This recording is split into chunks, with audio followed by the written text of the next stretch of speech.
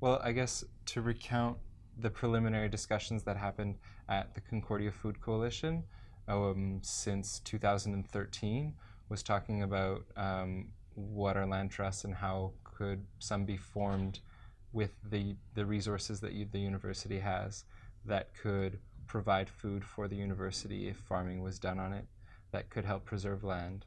So these were the preliminary discussions, and that grew and grew. And until fall of last year in 2015, the Hudson Food Collective uh, came and spoke with the Concordia Food Coalition and really found an alliance in visions and mentality, and decided to form this working group, which is a partnership between the both of them. Mm-hmm. Yeah. So on my end, through the Hudson Food Collective, basically our first meeting of the Hudson Food Collective, our vision was really looking at the denser area, more densely populated area of Hudson, and we wanted to talk about food skills and food knowledge sharing. But then at the very first meeting, there was a farmer there saying Hudson has 50% agricultural land, and not a lot of land is being cultivated, and so it would be a really good opportunity.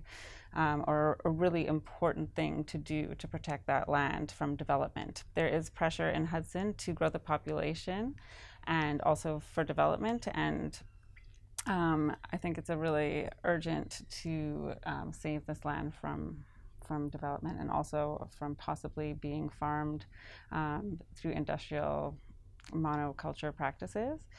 Currently, there's a farm that we were actually looking at, and they're growing GMO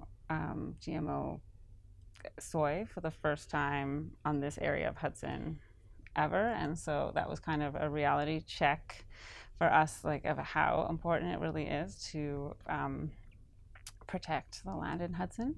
So there's somebody who is interested in their land becoming a land trust. He would like to pass the land on and to protect it for agriculture. He'd like to see, you know, little farms developed on this piece of land. So he's interested in engaging in this process, and whether it takes 5 years to work with us. So that's a really exciting prospect. What's been exciting is that what the Hudson Land Trust project has looked like in Hudson is that we've generated a lot of discussion around what are land trusts and their uses and how they can preserve land and help better integration of new farmers and can help better land stewardship. All of these conversations have been happening in Hudson and have been involving landowners in Hudson who have increasingly become interested. This one man, James Ball, is not the only one, but there are other landowners who would like to possibly donate their land, would like to know how to get more young farmers on their land. And so the talk of a land trust has also included all of its goals and aspects in their own right. So incorporation of new farmers, progress of the food movement back towards better stewardship of the land and ecological agriculture. And this has brought on a lot of positive conversation in Hudson. It's a small community of 5,000, and a lot of people spread that word around, and we've had people contacting us saying, I have land, or my friend has land. What do we do with it? How can we do this? And some want to donate, some want to sell, some want to find some way to rent and transition, and we're open to all of that. And we're not exclusive to finding one land trust project, but we're part of this entire movement, one at a time.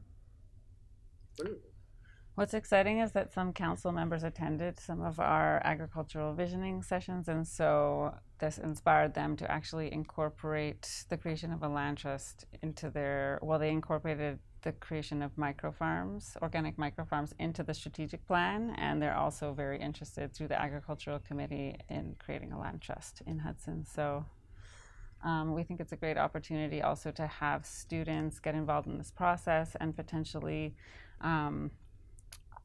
work with local government in Hudson and learn, at a small municipal scale, how to make these projects happen. There's a lot of great projects at Concordia, where students get experience, with participatory action, research, and stuff like that. But this would be in a municipal environment rather than a university environment.